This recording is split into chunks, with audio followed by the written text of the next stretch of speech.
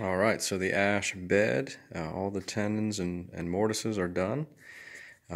Just to give you a look at what we've got here, we've got what's called a twin tenon or a crenellated tenon. These are crenellated, meaning there's like a hole in the middle, and the purpose of this is for wood movement. And then you can see I've also got a stub tenon going the whole length. And the reason you do this when you've got a very wide piece that you're doing mortise and tenon joinery on is to keep this strong. The thickness of that, the sides, the walls of this long mortise could be weak if it's not thick. This is obviously a thick leg, so it's not a big deal. But still, you want to allow for wood movement, and now we're sort of splitting the wood movement in two. This bottom tenon I can fit snugly and then have the gap, and then this one I can leave some room in the mortise for expansion and contraction. These are going to be pegged mortise and tenons, so I'm going to peg the bottom one straight out, and then I'm going to do sort of an elongated hole here in the top one so that there is room for movement even with the peg joints. The customer is requesting no glue in the project at all, so I've got to think sort of outside the box here a little bit. And then I've also got a shallow mortise here to mate with the stub tenon on the rails. In the middle of this, I'm going to do a hanger bolt.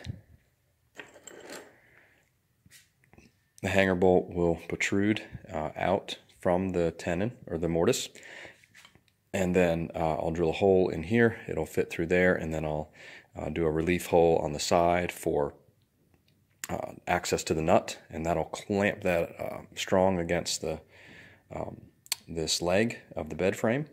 We'll do that at each corner, and this bed will be stout without any glue. Okay, so I think the joinery is all ready for assembly. We talked about these tenons and mortises already, a twin crenellated tenon, and then we've pinned them.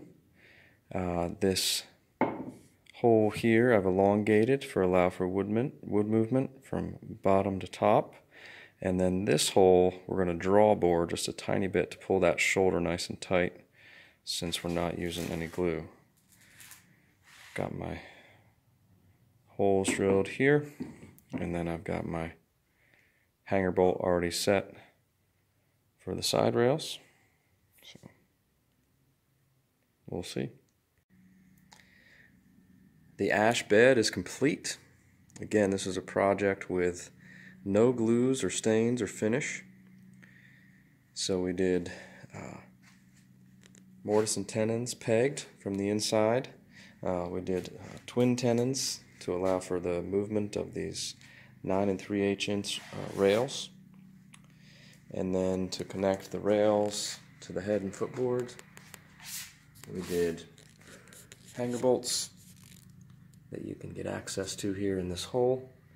There's the nut and washer you can see, and this gives you enough room here to get the wrench on there and crank them down good. And then as far as supports go, we ran a cleat along the side, and then the slats are all connected with some strap or webbing. And then so that the spacing stays good, you can see here there's these spacer blocks that are screwed.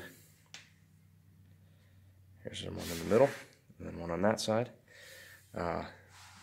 And then down on the other end, there's the same thing, so that when you pull all those straps out, slats out, then the spacing is correct and it pulls them tight with those spacer blocks.